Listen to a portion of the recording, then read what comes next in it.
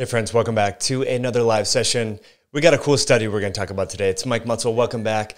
I just want to say thank you for tuning into these rather informal live videos. Sometimes, I get super excited. I read studies and I'm like, you know what, we got to go live and talk about this. So I want to thank all of you that are here. If you're watching the replay, I want to thank you as well. And I listened to your comments. Many of you have commented and said, hey, Mike, I'd rather watch the videos where you sit there and talk about studies as opposed to just these lives. And so what I want to, do in this video is just get right into the meat of it, not let any BS get in the way. So, it's kind of interesting. There's a lot of clinical case studies showing that individuals that are diabetic, whether it's type 1 or type 2, individuals that have poorly controlled glucose, individuals that are overweight, individuals that have blood pressure. We know insulin and hyperinsulinemia is linked with hypertension or blood pressure, increased blood pressure.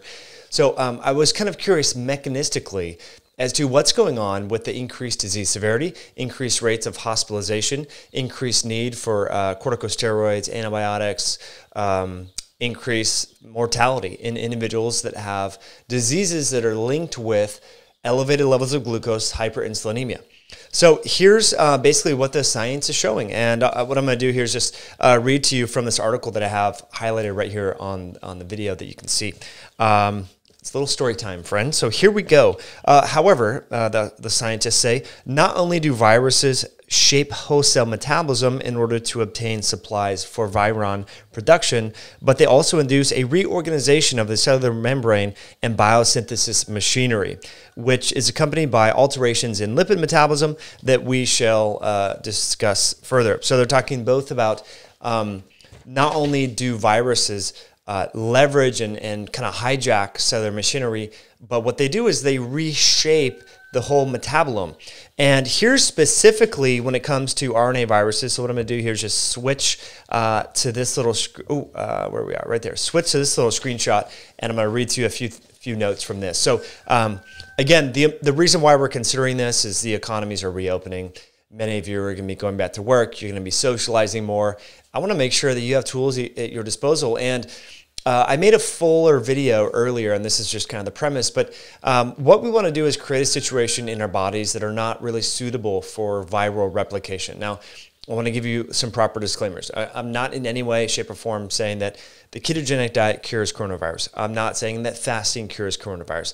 I'm just saying that there is data showing that viruses leverage our own metabolism to increase levels of glucose so that they can fuel their production. So it stands to reason that potentially if you could have more reduce glycemic variability, have more tighter control on your blood sugar levels, that perhaps your body might be less hospitable of an environment for potentially a lethal virus. So here we go. Let's do some more story time, shall we? All right, now this is in the context of rhinoviruses, and there's more papers on this that I'm going to be reviewing for your reading and information. So this was really interesting. I think I have it highlighted right here. The amplification of glucose, here we go. However, the amplification of glucose uptake was detectable as fast as 1.5 hours upon infection, which ruled out transcriptional control of this process. So essentially, upon infection, viral metabolism, once it gets inside your cells, causes an increase in glucose levels so as to recreate and kind of repurpose potentially carbon substrates to increase the viral load. Who would have thought? And so again, we're not really hearing much about this, are we? In the medical, from the medical powers that be.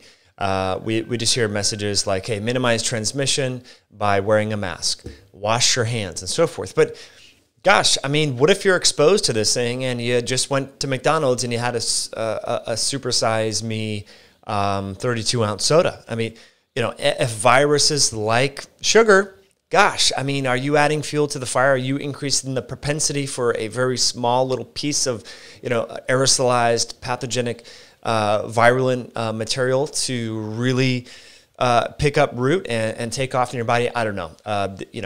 Studies will have to bear this out. But I think it's important that we understand that our host machinery not only is leveraged by the virus, but our own metabolites are utilized by infectious agents to replicate.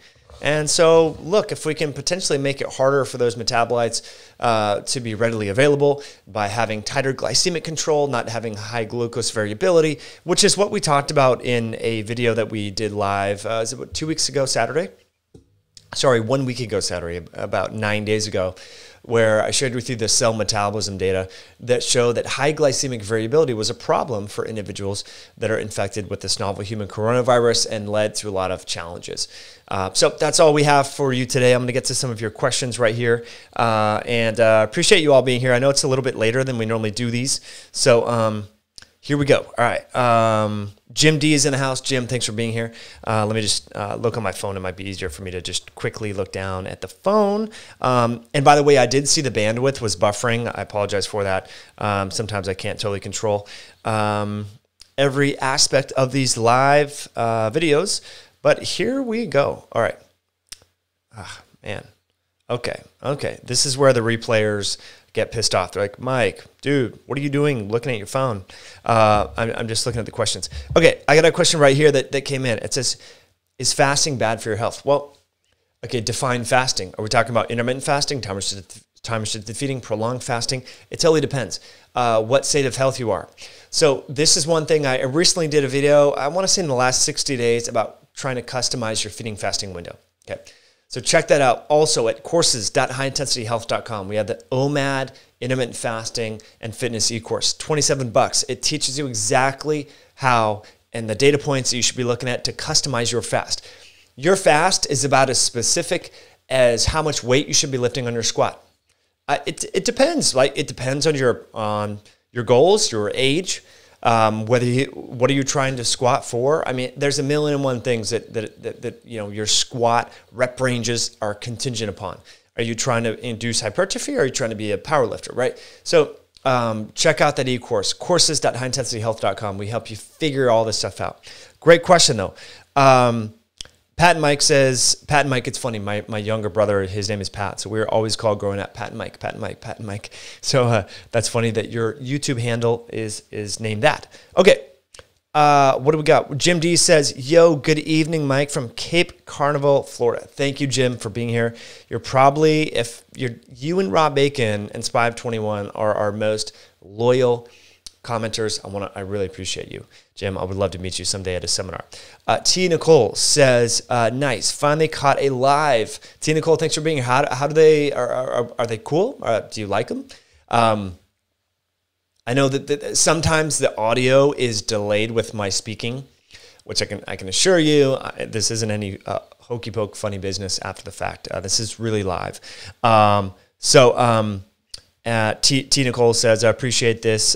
There is a lot of fear-mongering, a lot of misinformation out there. It's really crazy. Dr. Fauci, just yesterday, Joe Rogan posted this video. He was saying that people shouldn't be wearing face masks. And I'm like, I've been saying this forever because my stepfather is a fireman. And he was saying, like, look, you know, when they would go into fires, it was like face mask for as little as possible because you don't want to just be recirculating all your CO2 and get increase blood levels of CO2. So yeah, I mean, it's funny that the pendulum is always swinging, you know, and the clinical studies on face masks specifically for reducing the transmission of a respiratory virus is weak at best. All right, I digress. Here we have Spive21. I was just saying that. Maya M.E. says, Pat and Mike, yep, I never have gotten sick, minor colds, etc. Good for you, Maya. And friends, if you're listening right now live and you're digging this, please hit that like button. That lets YouTube know that more people that are subscribed to our channel should be pinged when we go live, and that lets me know that I should do more of these live videos. Okay. Impulse Response says, my mom is recovering from COVID. She is doing a 16-8 fasting protocol and low carb. I think that's a good idea. I wish your mom the best. I have a few clients who are recovering in the active recovery phase, and yeah, I mean it's super interesting how certain people tend to get over this faster than others. I mean, it's really interesting, the individual response. There's a question about autophagy that I want to get to here from Ernesto. Says, how does autophagy affect the virus? Okay, so and again, I don't want to always plug courses, but I want you to understand the Autophagy Enhancer Masterclass talks about autophagy in so much more detail than I can articulate here in 5 minutes. But let me just make it very brief for you. And autophagy is so nuanced. There's multiple subtypes of autophagy. The subtype of autophagy that's contextually important in the context of a viral infection is called xenophagy. Xeno meaning foreign, phagy, engulfing. So autophagy is an intracellular cleanup process that helps us break down fat by lipophagy, which is a subset of autophagy, specifically for breaking down long chain fats. Mitophagy is a subset of autophagy that breaks down mitochondria. So xenophagy is involved in intracellular pathogen eradication, including viral eradication. But it's not yet known exactly if upregulating autophagy would be helpful in this particular situation. So I don't yet know the answer to that question. I think it's a really good question. More data is coming. If you're an autophagy nerd, the Autophagy Enhancer Masterclass over on courses.highintensityhealth.com has you covered. I spent years putting that stuff together, not all at once, but an hour here, an hour there, over years of studying. So it's a really good resource for you. But so we don't really know with this particular virus. Tim 100% says, "Hey Mike, I asked this question a while ago with no answer. A bit off topic. Sleep is prioritized for health. So what is your opinion on an edible cannabis product to improve sleep?" Well, Tim, it's a great question, and that's why one of our long-going show sponsors is HelloNed.com, because they have a broad-spectrum hemp-derived phytocannabinoid blend that works amazing in terms of improving sleep and recovery. Here's why I like cannabis for sleep. I'm not a big THC fan. I know people get results from it, but I do like the CBD, whether it's derived from, hemp or cannabis. Here's why. It can improve your sleep without monkeying with your sleep architecture.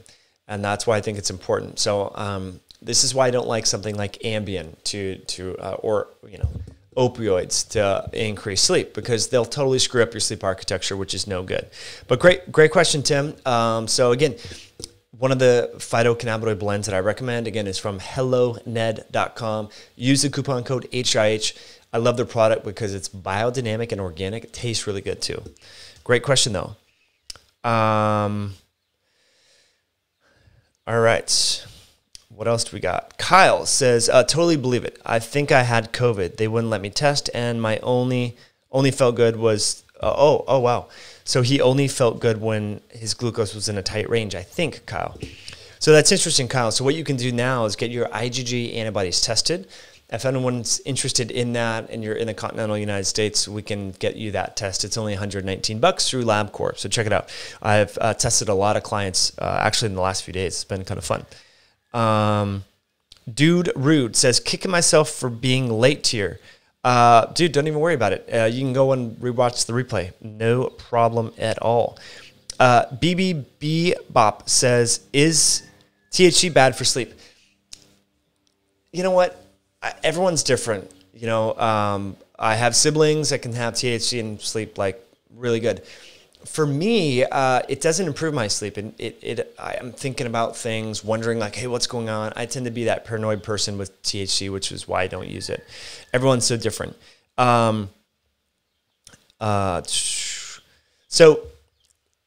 now I don't know if cannabinoids increase the quality of your sleep, but I know from the research on hemp-derived CBD that it doesn't negatively affect your sleep. So that's what I know about that. So yeah, friends, grateful that you were here. Hopefully, you think this article is interesting. And again, we've done quite a few videos. If you want to nerd out about immunometabolism, we've talked about leptin, we've talked about adiponectin, we've talked about all that. I'm working on a new book to dive into the details, but our 2014 book, Belly Fat Effect, really spent a lot of time exploring this concept of immunometabolism.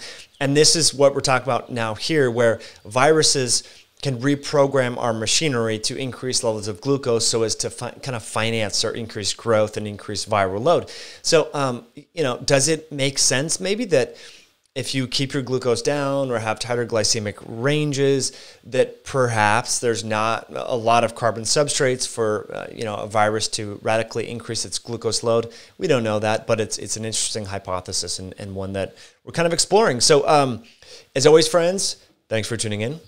Hopefully you have an awesome rest of your day wherever you're watching this. Some of my favorite blood sugar supportive agents are linked below through our company, Myoscience Nutrition. If you want to save on some things that are amazing, again, dietary supplements cannot treat, cure, prevent, diagnose any disease. We're just supporting your overall health. One of my favorite ways to support blood sugar health is with berberine hydrochloride. It's amazing, a natural compound that if you use and ever look at your blood sugar levels, it really does support those levels nicely. So links are below. Use the coupon code HIH at checkout. And yeah, appreciate you tuning into this live video. Hit that like button if you thought it was worthwhile. And got some more cool content coming to you this week. Have a good evening, all. Catch you later.